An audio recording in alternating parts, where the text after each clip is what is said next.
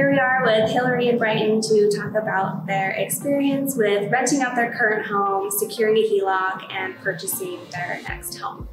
What made you guys decide to look for a new home?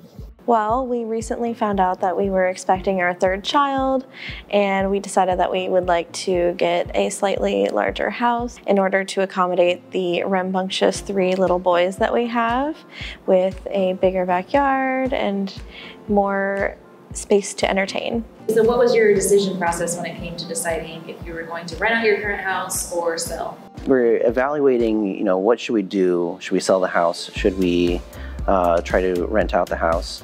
And looking at the numbers, looking at the kind of rates for rentals in the area, given that we had just done a refinance to get a much lower rate, felt like here's an opportunity to actually have some good passive income that we can have from this house, and then keep that asset, and it will appreciate over time, and that will set us up for a much better financial future.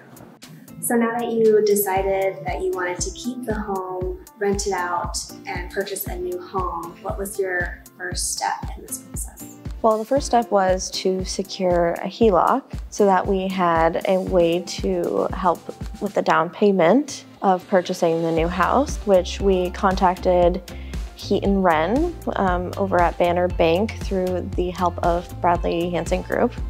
And we were able to make that connection, and it was a really easy and quick process to get the Heloc set up and the paperwork signed. I would say it was a handful of emails, and then we signed in person, and that was all it was. You helped us run the numbers just to get a sense of what would we need to rent it for? Is that viable? And with the amount of income that we net on the rental, what does that mean for the financing of the next home? What was the biggest lesson that you learned throughout this process?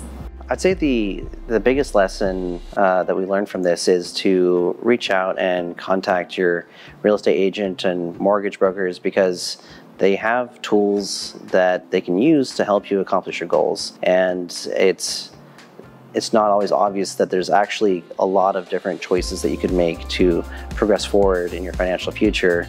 But this is their world. They know what to do. And so leaning on their expertise was actually the thing that I learned the most. It's just such a valuable thing to just have the conversation, make forward steps towards those financial goals.